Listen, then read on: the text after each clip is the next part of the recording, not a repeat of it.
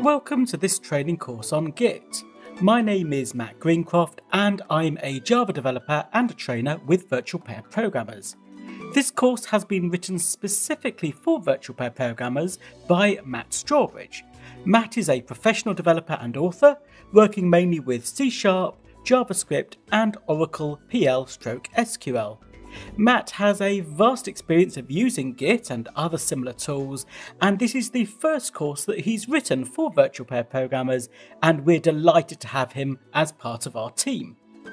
In this first chapter, we're going to talk about what Git is, and I'll explain the structure of the course. The course is designed to be suitable for anyone wanting to get started with Git and change management, as well as those with some Git knowledge who want to understand these sometimes less familiar aspects of the tool. Although Git is often used by programmers for managing software source code, it is equally adept at managing changes to any types of file. You don't need to be a programmer to follow this course.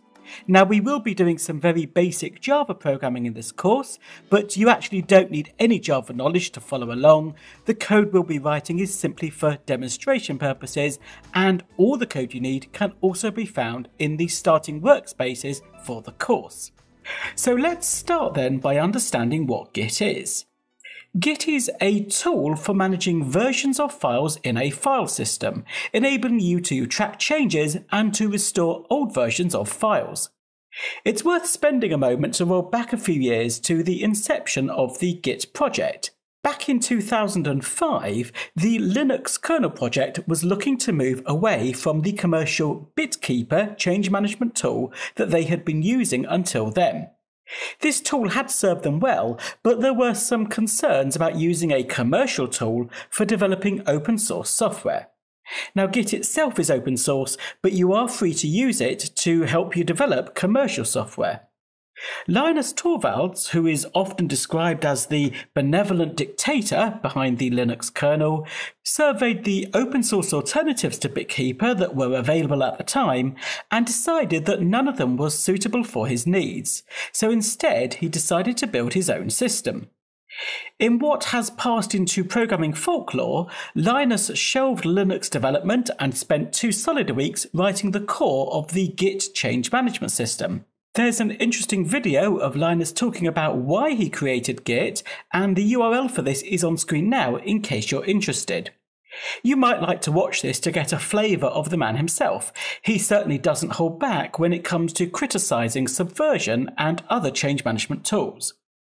So it's worth remembering as we work through this course that Git was created by and for the Linux kernel team, and it's designed to solve the problems they had managing lots of commits from developers around the world.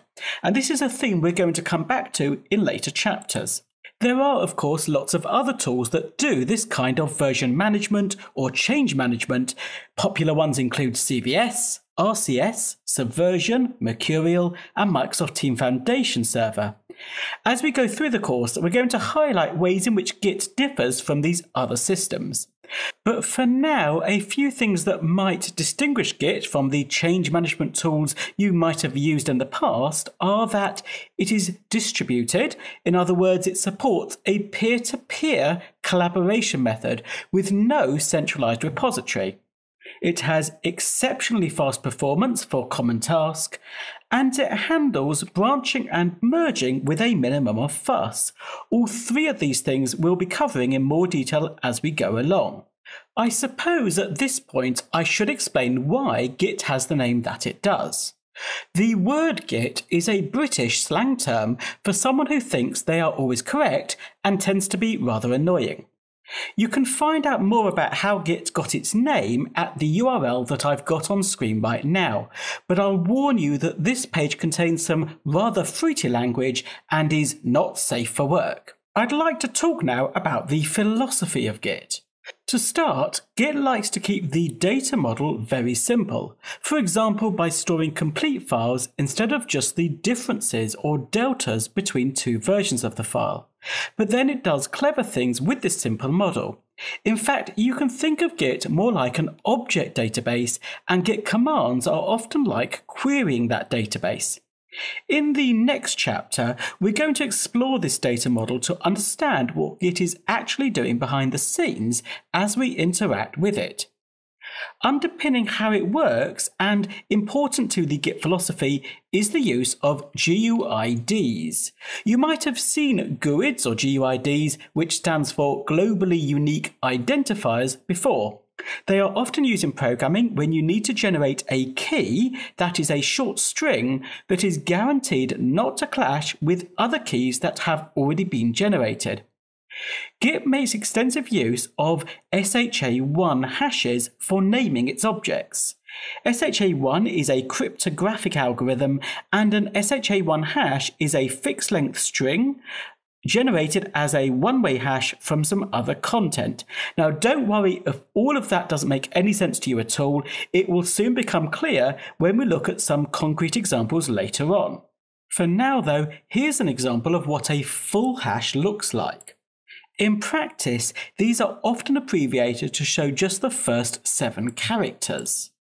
The basic thing to understand is that file versions get given these hash names inside Git so that they don't clash with each other and can be found very quickly.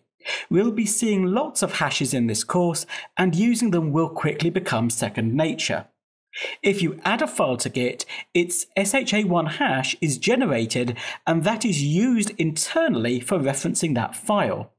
This has some useful benefits. If 2 files have the same hash, then they must be the same files, so Git only has to store them once. Now, in theory, they could be different, but the number of bits in a hash makes the chances of a collision vanishingly small. It really won't happen in practice.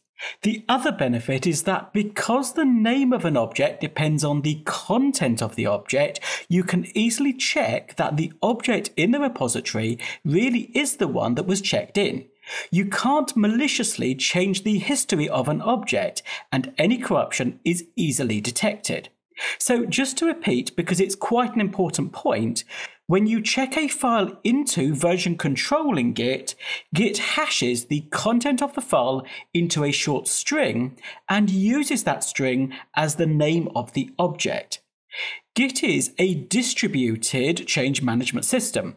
What this means is that developers are free to write code and to check it into Git without the need for some centralized repository. If you use Subversion, for example, then most actions, such as looking at a log of what's changed or adding a new file, need your computer to talk to a server. With Git, it's different. Every developer has a complete clone of the full repository that they can work with. You can take your laptop on a plane with no network connectivity and carry on making changes and checking in code. It's only when you want to synchronize your changes with some other repository that data needs to flow over the network, and Git does that in a very performant way.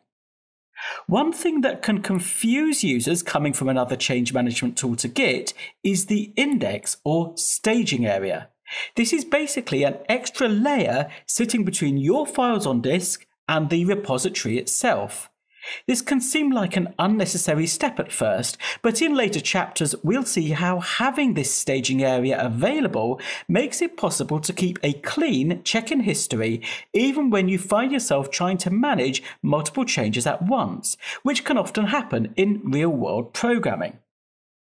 You can think of Git as an API for enabling a versioning workflow. It doesn't have strong opinions about what file structure you use or what the lifetime of a branch should be. You can use Git however it suits you best. One of the aims of this course is to help you become familiar enough with Git that you can tailor its use to fit in perfectly with your code structure and the processes that you already have in place.